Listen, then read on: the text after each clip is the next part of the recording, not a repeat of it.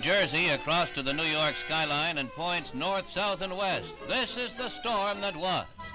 Snowbanks and stuck vehicles, the thousands who were marooned, and the frozen commuters who just couldn't see an end to their woes. These and the myriad other hazards of a snowy paralysis will be remembered long after the last bit of snow is cleared away.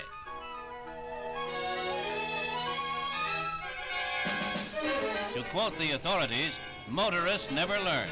A vicious storm that lasts some 31 hours gives adequate warning for all to keep the family car off the highway. But drive they will, and here they are.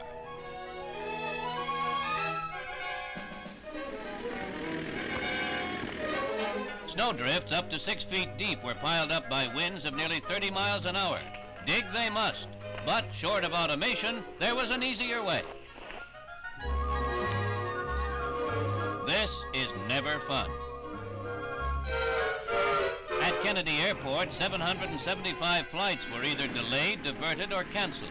3,000 persons were stranded here.